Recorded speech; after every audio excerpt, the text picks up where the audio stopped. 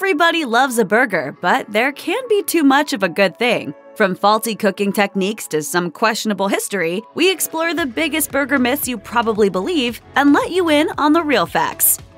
If you go to a fancy steakhouse for dinner and decide to get the burger, what does that burger look like when it shows up at your table? It's probably an enormous patty, 8 ounces at least, cooked medium rare on a grill and delicately balanced on a golden brioche bun. Then you pick it up and realize it's way too tall to fit in your mouth. You awkwardly take a bite that's 90% bread and watch half the patty slide out the back of the sandwich, covering your fingers in grease. You give up and eat the rest with a fork and knife. A huge steakhouse-style burger is a fun indulgence every once in a while, but there's no denying that the supersized patty throws everything out of whack. Thick burgers are tough to eat, which is a big issue for a food that's designed to be handheld. A burger isn't all about the beef, but instead works best when the patty harmonizes with toppings, condiments, and bun to create something greater than the sum of its parts. After all, if the beef patty was the main draw of a hamburger, we would all be eating them plain. A thin patty allows for a multifaceted taste experience, with no one component of the sandwich dominating another. Thin burgers don't fall apart in a soggy mess when you eat them either.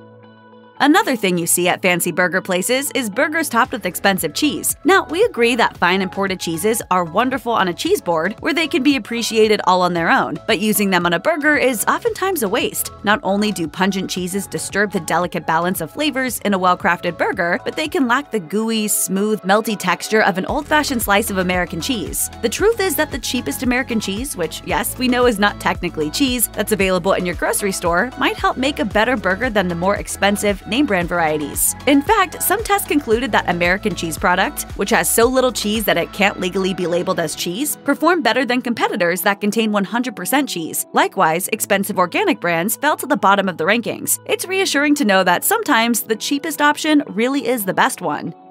There's surely no more iconic symbol of summertime than a backyard barbecue. And for many people, that also means throwing some burgers on the grill. Now, if you're a dedicated grill master, you can relax. We're not going to argue that grilling is a bad way to cook a burger. Still, we must admit that it has some downsides compared to cooking a burger on a pan or a flat-top griddle. The tastiest part of a burger is the crispy brown crust on the outside, which is a product of the Maillard reaction. Furthermore, charcoal grills produce deep browning, but they cook unevenly, leaving some parts of your burger potentially gray and flabby instead of wonderfully charred and crispy. A griddle or cast iron pan heats more evenly across its entire surface, consistently browning every inch of your patty. Another advantage of cooking burgers indoors is that they will likely retain more moisture. A griddle traps the juices that burgers release when cooking. That means there's very little loss of flavor or juiciness during the cooking process. On a grill, however, those juices drip through the grates and vaporize on the coals, which can leave you with a dry, tasteless burger if you're not careful.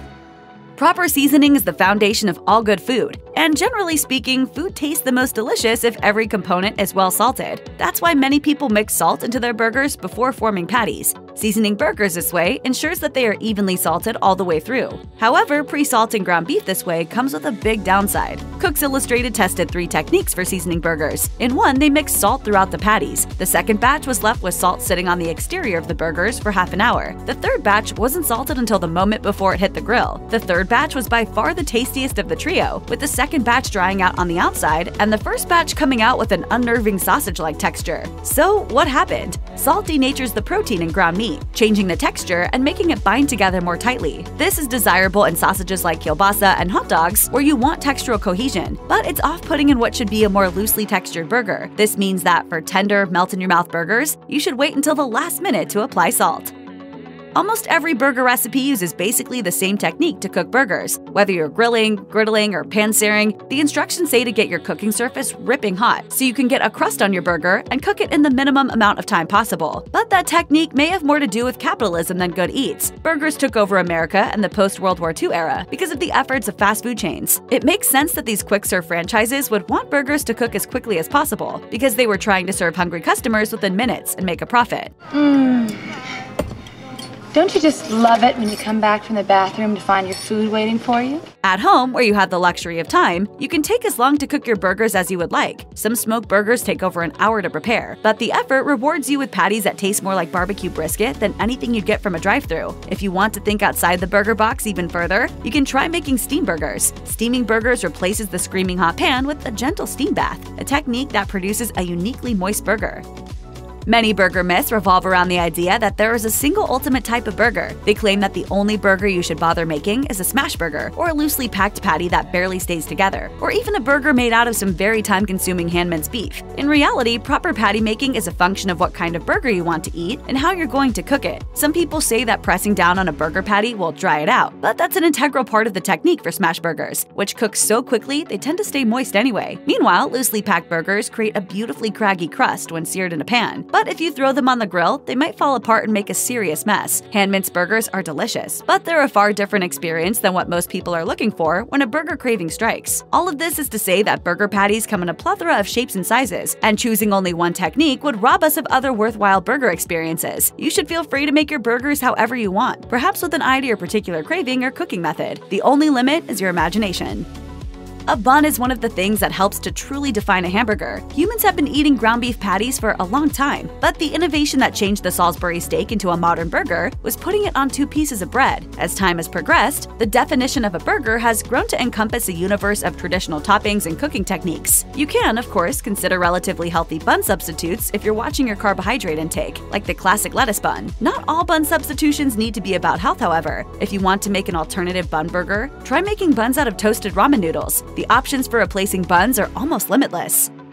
This is perhaps the world's most pervasive burger myth. Scores of sources will typically say that you will ruin your burgers if you flip them more than once. Reasons for this recommendation vary, with some cooks claiming that excessive turning inhibits the formation of a browned crust, and others warning that burgers will stick if flipped prematurely. While certain types of burgers benefit from a single flip, particularly thin ones like smash burgers, other varieties of burgers turn out better if you flip them more frequently when cooking. Tireless burger myth debunker J. Kenji Lopez-Alt tested this out and ruled decisively in favor of flipping burgers frequently. His experiment concluded that large burgers cooked in a pan benefit from flipping constantly, with the best results coming from flipping every 15 seconds. All told, frequent rotation browned the burgers much more evenly than flipping only once. The inside cooked more evenly too, with almost no overcooked meat in the interior of the patty. The interior of the one-flip burgers, by contrast, featured a ring of dry meat on the outside and a slightly underdone center, which is generally a bad idea when you're dealing with ground meat. Hopefully, this information will help you the next time a burger know-it-all shames you for touching your patties too much at a backyard barbecue.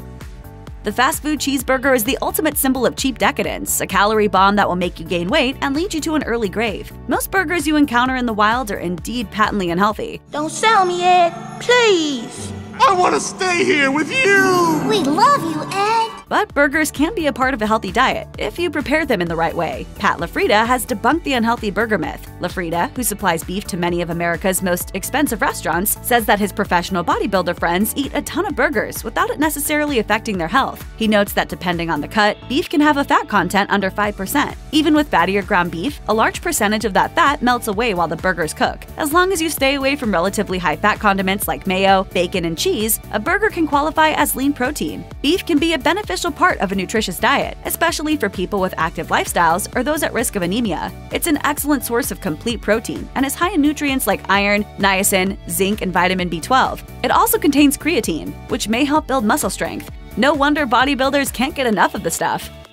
Burgers are an almost perfect food, but they have one fatal flaw: that flimsy bottom bun. Who among us has not cried in anguish as the bottom bun of our burgers turned into a sodden mess, soiling our fingers with grease and leaked condiments? Whoever decided that burger bun should be split approximately 1/3 of the way up the bun has a lot to answer for. However, if you're willing to view burgers from another perspective, that frustrating asymmetrical split can actually be used to your advantage. Your burger wrongs can be righted if you simply flip your burger upside down. That way, the large top bun soaks up most of the juice, while the thinner bottom portion stays dry and intact. For an even tidier eating experience, wait a minute before eating your burger to allow the juices to settle and redistribute. Eating your burger upside down involves a little touch of courage, as you're risking ridicule for breaking traditional burger norms. But once your friends and family see how clean your hands are after eating an inverted burger, they'll be sold on the technique too.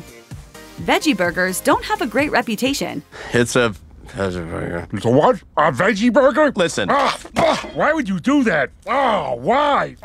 It's hard to engineer a plant-based food to be as primally satisfying as beef. In the past, many of us attempting to have a meat-free burger have had to suffer through mushy and dense black bean, grain, or soy-based burgers that just made us wish we were eating real cow. Fortunately, we live in the future now, and fake meat technology has progressed at an astounding rate. 2 manufacturers make plant-based burger meat that can actually satisfy your burger cravings. For many, the Impossible Burger from Impossible Foods resembles beef so closely that it's almost uncanny. It looks like raw meat, and indeed bleeds and renders fat a lot like real beef does. It also has a similar nutritional profile to beef, and is the only meat substitute that might fool you into thinking it was real. Beyond Meat's plant-based Beyond Beef is another passable burger substitute, but it doesn't mimic the real thing quite as well. Still, with either of these products, you can give yourself a plant-based burger without sacrificing much of the taste and richness you have come to expect from a beef burger.